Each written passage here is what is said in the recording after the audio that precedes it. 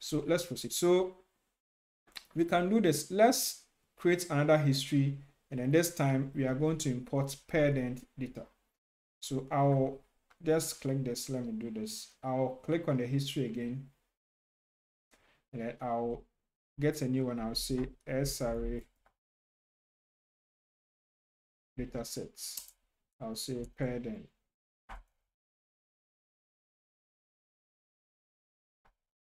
And then I'll move to that particular one, which is, let's check. It's this one here. All right, so this is a paired end data. It's Illumina. Okay, so it's still the same isolates. Okay, so the same isolates, we had the nanopore data, and we also had the Illumina reads. So I'll even link the paper as well. The link to the paper that generated this data is available, so you can use that. All right, so let's do. So we are going to import. So again, we need the accession ID. So there's the accession ID. So you can just copy it. Now there's paired end. So you can just copy it. Let me just recopy again. Yeah, again, the link to this page is in the description box. So just check the description box. All the useful links, all the materials will be there. So don't worry. Just go there and then just take it. So I'll copy it and then I'll move to the Galaxy terminal. Yeah, Galaxy platform. You know, I've been using the terminal a lot, so sometimes I mix them, but there's a platform.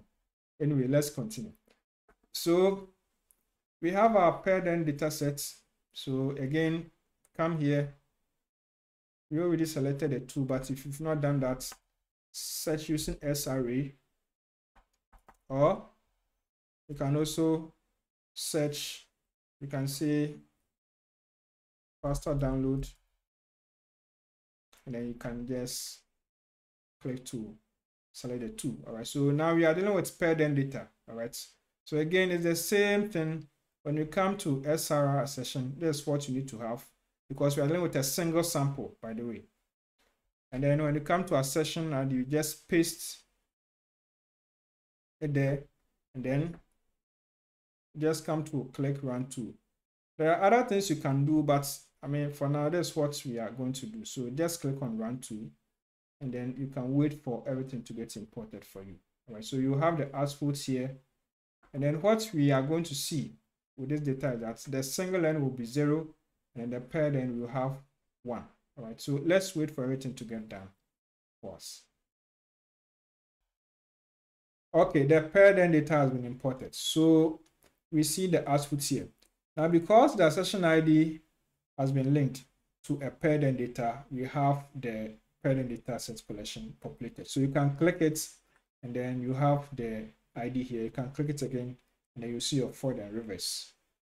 Now let's get back to the main history. The single end data collection, there's nothing on it. It says a list with 0 data set because there's no single end data available for this accession ID. All right, so that's what we have.